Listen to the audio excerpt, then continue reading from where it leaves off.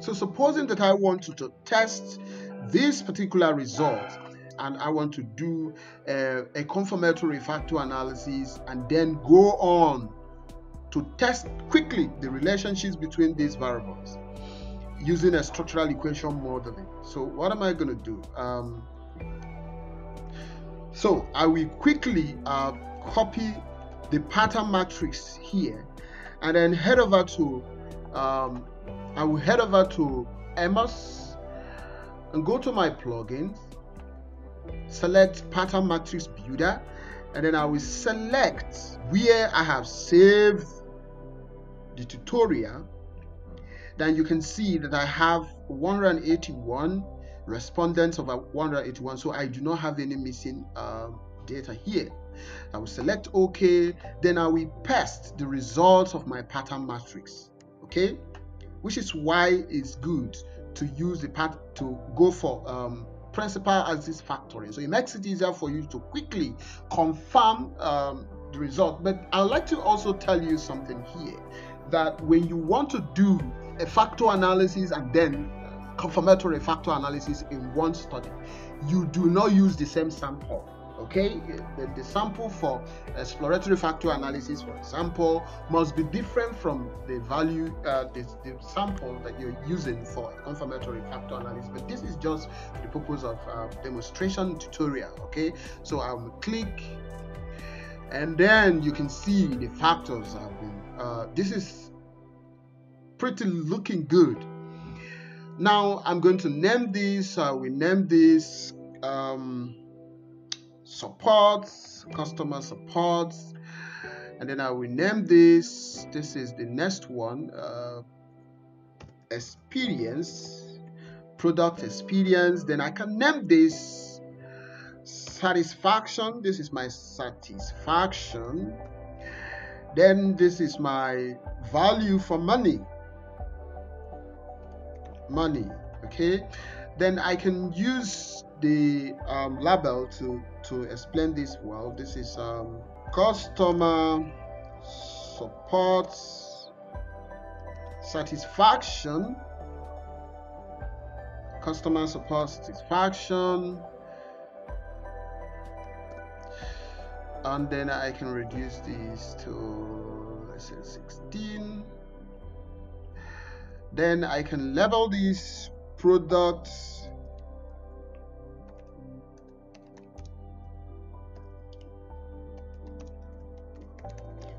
experience.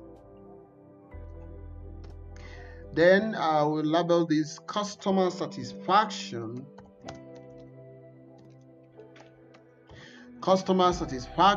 Okay, then I want to also label this value for money.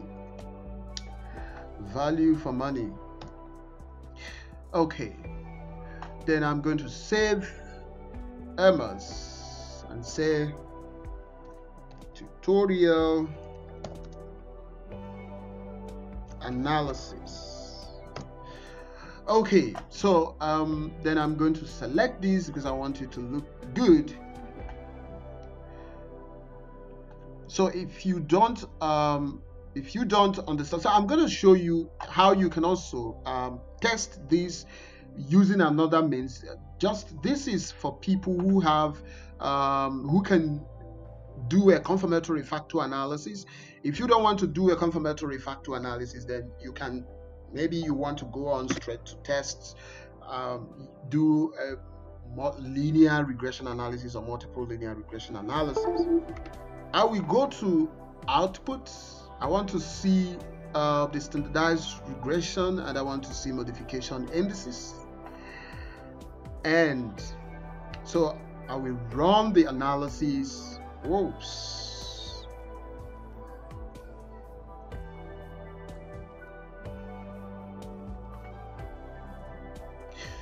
So having named the variables, so I will head over to run the confirmatory factor analysis. And to do that, I will head over here, and then I've already checked this and then check this as well, and then I will click to run the analysis. And then the Amos runs, So you can see that I will check the results. I'm interested in checking the standardized coefficient. Now, there's something I want you to note. Let us get back to the previous threshold that we talked about. So if you had set your threshold, if you follow the previous video, the previous tutorial on factor analysis, then you will understand this. The absolute value greater than 0.5 as shown here, okay? Then you can see none of these item statements here on each of these factors loaded below 0.5. So you can see that all of them here in your confirmatory factor analysis, none will load below 0.5. But again, just like Fidel and colleagues suggested that 0.7 and above is excellent. In confirmatory factor analysis, we want to see those that loads above 0.7, but in most cases we can allow 0.6 if the statement means so well that we can't do without that. Okay, so CS1. Now let us look at CS1. The CS1 has the lowest factor loading here of 0.68. You can see that 0.68, while others CS2, that is item statement 2, 0.7, item statement 3 have the highest 0.93. Now we might want to look at that before assuming we want to knock it out. You need to first look at that.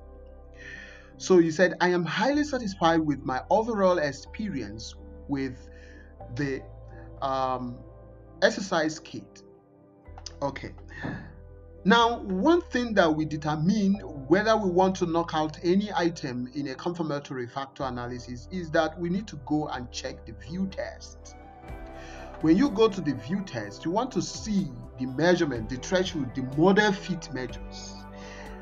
If you meet the required threshold, then there is no need for you to knock out any of the item statements. So in this case, it does appear that we are meeting the threshold for confirmatory factor analysis. Look at that. The chi-square divided by degree of freedom is quite awesome. 1.921. Look at the comparative fit index, that is 0.939. The Tukalewick index is 0.93, and then incremental fit index is 0.94. So these are quite good. These are meeting the already threshold according to Hugh and Bentler. So I'm going to run the analysis now to also demonstrate that to you. RMSCA is also, well, this is supposed to be 0.06, but 0.07 is also acceptable. And the P close is pretty bad, probably because of the total number of the respondents. So I'm going to demonstrate this for you. So I will check the validity and the reliability coefficients measures. So you can see that the analysis tells us that we do not have any issue with. We do not have any issue with. We do not have validity concern. So I'm going to put this here in our analysis results. I will paste this here so I can use this to make explanations for you. So here is the validity and reliability measures that you may want to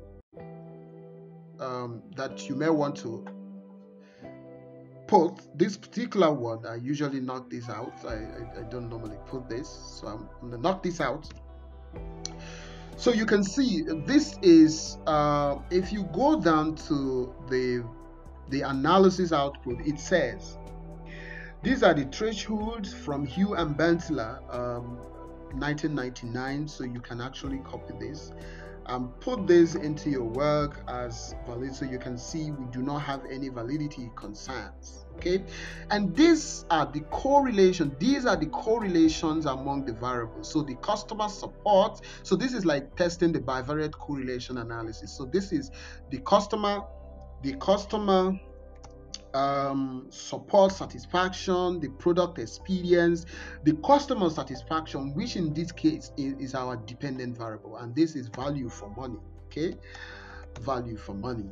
So you can see that all of them are actually correlating with each other. You can see that the customer support correlates with a value for money, and correlates with customer satisfaction, and even correlates with product experience. And the values that are on diagonal are the discriminant validity values. So you need to show. So when you do your analysis and you report only the Cronbach's alpha reliability results, that is not enough. You also need to show us the Cronbach. This is the Cronbach's alpha reliability. The Cronbach's reliability. Let me just put it this way. So this is where you now put out the results of the Cronbach's alpha reliability. Remember, we've done that previously. Let me show you, for example. No. Cronbach's alpha reliability. So let's say for this, I have the value 0.89. So I can come in here.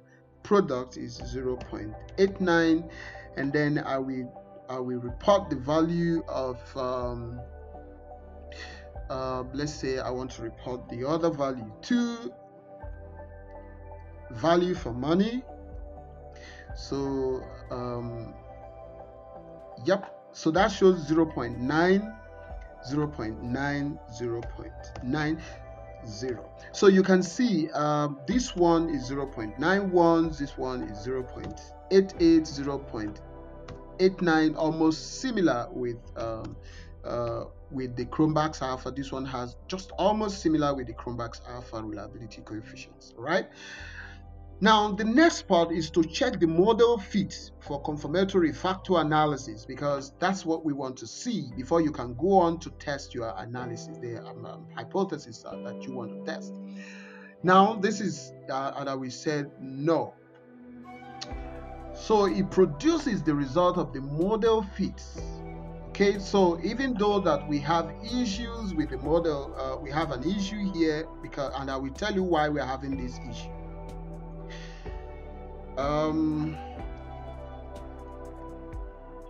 So under this analysis, so in this analysis, you can see that chi-square value, if you divide this value by the degree of freedom, you're going to get this. Okay, let me take you to the view test so you can see the result once more. So you can see that is this value here. Okay, so and then the comparative fit index, the same thing, 0. So this is 0.94 if you approximate, but it could have been better if it is above this. And this is 96. This is excellent, and this is acceptable. P close is terrible. Okay, and it is terrible because you can see that the value here is saying you can improve the model fit better if you remove this V, that is value for money item statement number 4. If you go down to this point, even if you want to consider knocking any item out, you need to check that the item statement value for money, the photo, I feel the exercise kit offers exceptional value for money, standing out among similar products in the market. So I think the item statements are quite good, so there's basically no need for me to knock any of them out. So I would want to retain that normally because I've already met the threshold. Okay, I've already met the measurement fit model, so there's no need. So here I can add the TLI, Tukulewicz index, and then also which has 0. I can go on here. The TLI is 0.93,